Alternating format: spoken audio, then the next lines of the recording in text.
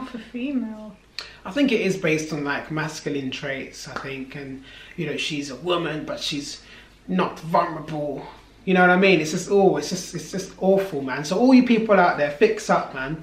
Don't come in my comments talking about alpha male but this and that. Do you know what I'm saying? Just, you know, you lot need a hypnosis or something to just kick you out of that nonsense talk. So yeah, it's something I definitely feel passionate about. And I think it's because I hate, as a person, as a man, being put into a box or given some unrealistic aspirations. So unlike some people that will be like, oh, this is what everybody wants, let me just go and, I don't know. So like the script, basically, follow the script. Yeah, but also I guess on the woman's side, oh, every man wants a BBL, let me get a BBL. I'm the opposite. Like, if everyone wants an alpha male, then screw every woman. He's an antagonist.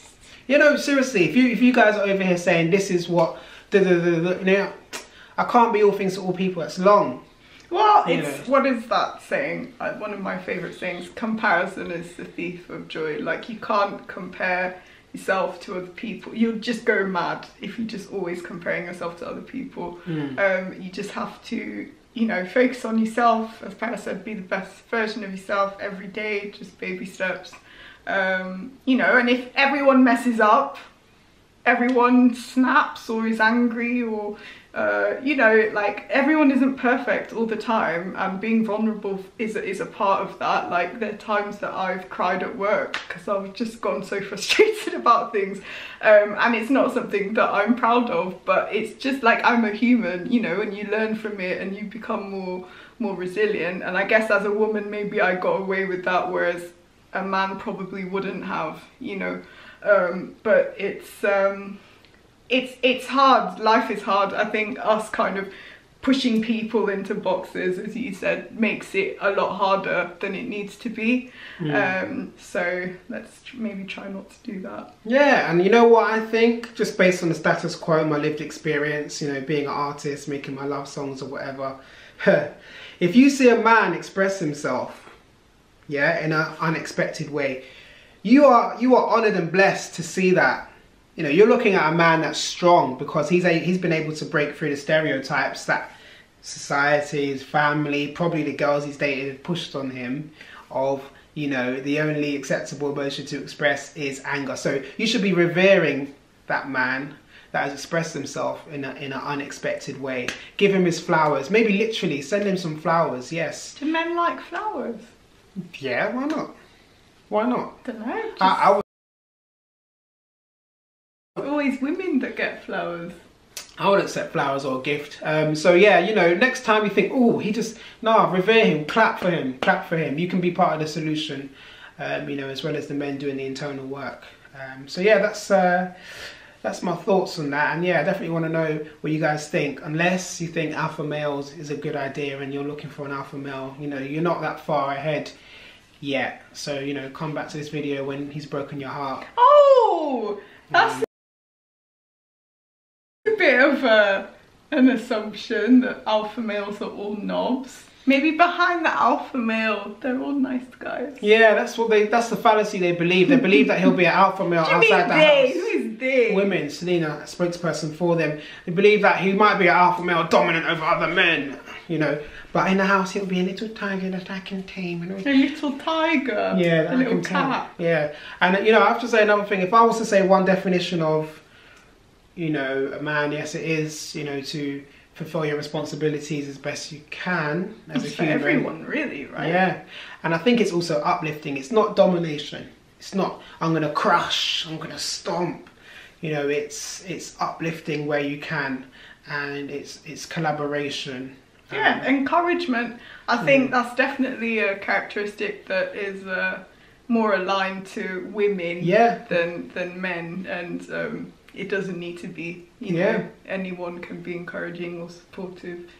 Yeah, men are not very collaborative and supportive, and I think that's another myth. I think a lot of women assume that men are just as, I don't know, like open and collaborative and cohesive, and it's all this, you know, men domination, and we know that women are bottom of the pile, and we're going to maintain that, and there's none of that, trust me. I always thought men were a lot more collaborative than women, personally, from my experience, but Maybe it depends, like, where you grow up. I don't know. Certain men, maybe. But for me, I just see myself kind of out in the wilderness because there's not the support network alongside gender solidarity of men to men. There's just not the same solidarity there. So you're kind of just out in the wilderness, figuring it out, you know, looking for like-minded people, whether it's men or women.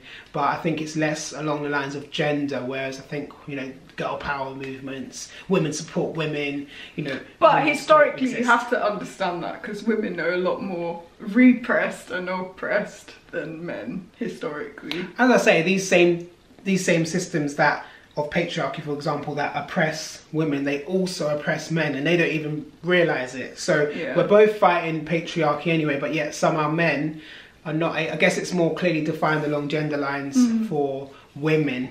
But yes, I agree that, you know, we're both suffering from patriarchy in different ways.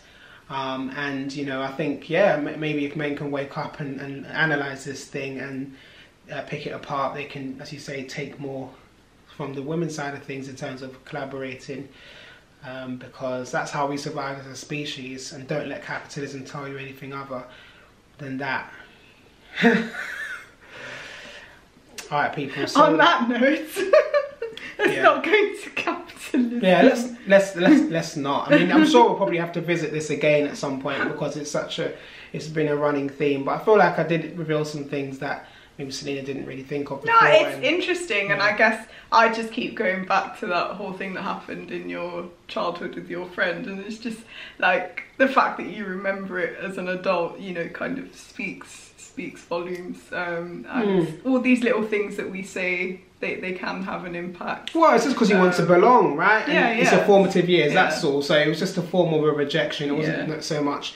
I'm questioning myself because I say I didn't question myself. No, but it's something that is kind of, as you grow up, you see aspects of that. Like, I can think of other boys who maybe were a bit more, like, they enjoyed stage, you know, like theatre more than they enjoyed sports, and they were made fun of for things like that. Or, you know, because they did cry, people took the piss out of them at school. So I can kind of understand what you're saying, even from an objective point of view of what I saw happen to other kids. So yeah, it's hopefully it's getting better. People are talking a bit more now, and as much as social media can annoy me at times, it is really good for people to, bless you, to be able to share and feel safe in certain spaces, you know. So, and I have to say, being called a girl these days, that's a compliment. I'm not gonna lie, that's definitely a compliment, because it's, to me, if you're a man being called a girl, it means that you've got a level of communication which is a bit more universal, you know, and it's a bit more open. If women have a better communication style, then call me a girl. That's my point. It's a compliment. That's how I see it. And you know, and I have to say, some women, not all women, like I think this is my thing, just it's not just like everyone who's a woman is a great communicator and everyone who isn't a woman isn't. But when they're calling you a girl, sort of, everyone in between that, do you know what I mean? Like, yeah, no, I agree. I mean, when they're calling you a girl, they obviously, it's the stereotype. They're saying that, you know, I guess you're the communicative or emotionally, you know, sensitive or vulnerable type. Yeah, call me all those things. It's healthy, right? Those are healthy things to be. You know what I'm saying? Especially in the backdrop, knowing that men are not allowed that space, you know, to be those things. So if you're saying, you know, I've managed to display those things in a world that doesn't allow you to, I feel like I'm a strong person. You should be kissing the ring. Do you know what I'm saying? So yeah, for sure. Anyway, yeah, that's been this week's episode. I really feel passionately about this topic, I think guys. it's a bit therapeutic for you, that. Yeah, it is, because I hate boxes, people, and that's not what we are at Love Uncut. You know, we're not in no box. That's why we did the whole channel, because, you know, there are boxes out there already fit for people that look like me and people that look like Selina. And yeah, we just want to show there's nuance, there's humanity, and that's what's going to shine through in the end. Hopefully. We'll be back next week at 6 o'clock, people. Definitely like, share, subscribe if you're feeling the vibes. Thank you for watching. Yeah, especially those who made it to the end as well. So yeah, we'll see you next time. Bye.